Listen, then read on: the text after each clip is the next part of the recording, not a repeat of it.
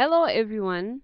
We are in week 17 for music listening, and we are looking at elements and principles. Now, with elements and principles, you must understand that in music we have certain terminology that we use to describe things that we hear. So, we're going to be looking at elements and principles of music listening. Elements of music, first of all. When you listen to a piece of music, you'll notice that it has several different characteristics. Just like a personality, just like a movie that you may watch, just like a piece or a sculpture or a painting. It may be soft or loud, slow or fast, combine different instruments, and have a regular rhythmic pattern. So all of these are known as the elements of music. We have pitch, tonality, melody, duration, rhythm, meter, structure or form, dynamics, instrumentation, texture, harmony, tempo, and then finally timbre. Basic elements of music. Let us define all these elements that we mentioned. First, we have dynamics, which have got to do with the volume in the music, e.g., loud. Using the Italian word for loud is forte, or quiet. The Italian term for it is piano. Then we have duration, the length of notes, how many beats they last for. Link this to the time signature and how many beats in a bar. Then we have rhythm. What is rhythm?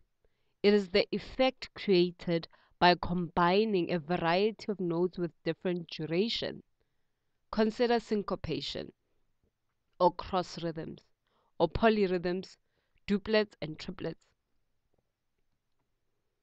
Then we have structure, the overall plan of the music, e.g., is it ternary, which will be ABA, or rondo, ABACAD. Then we have verse or chorus. Then we go to the pitch. Remember what pitch is? It's how loud or how low or soft, or rather how low a note is. The relative lowness or highness that we hear in a sound, that is called pitch. The pitch of a sound is based on the frequency of the vibration and the size of the vibrating object. The slower the vibration, the bigger the vibrating object. The lower the pitch. The faster the vibration, the smaller the vibrating object, the higher the pitch. For an example, the pitch of a double bass is lower than the violin because the double bass has longer strings. Pitch may be definite, i.e., piano, or indefinite, cymbals. Then we have the melody, the effect created by combining a variety of notes of different pitches. Consider the movement, steps, skips, leaps. Then we have meter or time signature. That is the number of beats in a bar, e.g. 3/4 or 6/8. Consider regular and irregular time signatures such as 4/4 or 5/4.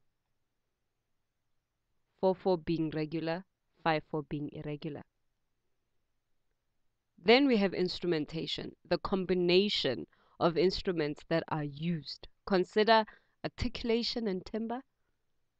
Maybe they're playing staccato, maybe they're playing legato, or pizzicato. Then we have the texture. The texture is the different layers in a piece of music. Maybe it's polyphonic, monophonic, thick, or thin. That is texture.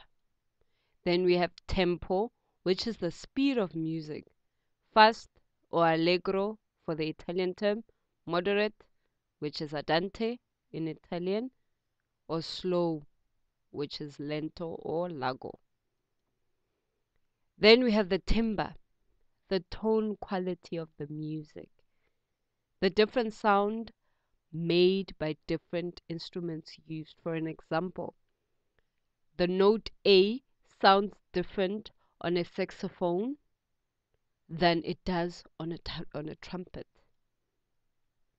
Tonality, that would be the key of the piece of music. Is it major, which can be happy, or minor, which is sad, or atonal?